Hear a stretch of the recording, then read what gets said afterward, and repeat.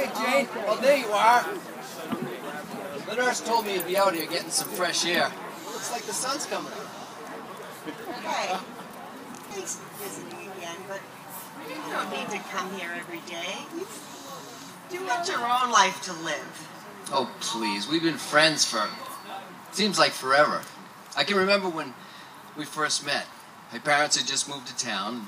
Everybody knows how difficult 6th grade can be, especially when you're the new kid. Let's see, how long ago was 6th grade? How old are we now? Old. Well, they say you're only as old as you feel.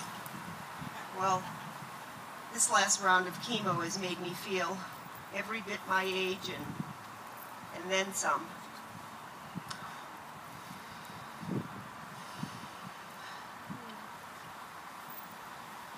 You know, I do remember the first time we met.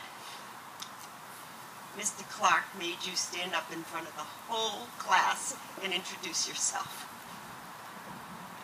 I thought for sure you'd faint right there in front of the blackboard.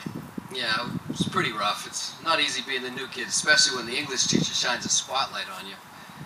But all things considered, if that was the worst thing that happened to me that year, and it was, I can't really complain.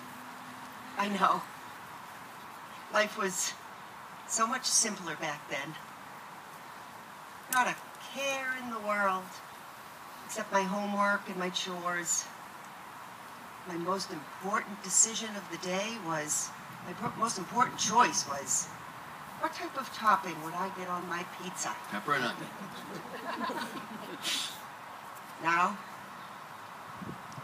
the choice is between chemo and radiation. I don't think I'm going to beat this. Do you know the odds of finding a suitable donor are 1 in 11 million? Don't you give up on me. I know the odds seem stacked against you. But you gotta have faith.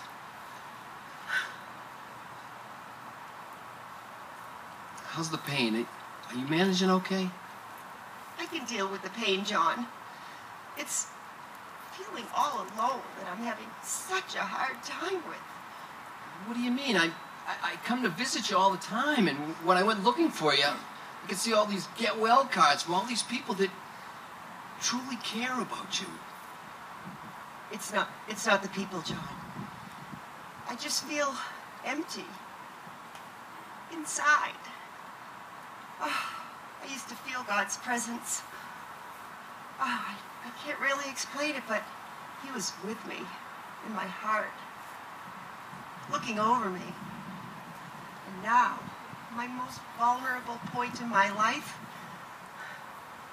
I don't feel Him. Oh, Jane, God's still with you. He sacrificed His only Son for all mankind, right? And that includes you. I can't help it. I know the Bible inside and out. I've studied it and read it since I was 12. But I don't feel it. It's like I've been abandoned. Listen, I'm not judging you, but I haven't seen you in church since your divorce. That was almost 2 years ago. Walking with Jesus is it's a two-way street. Sometimes you need to do some of the heavy lifting. I know. But I'm helpless. Jack left me.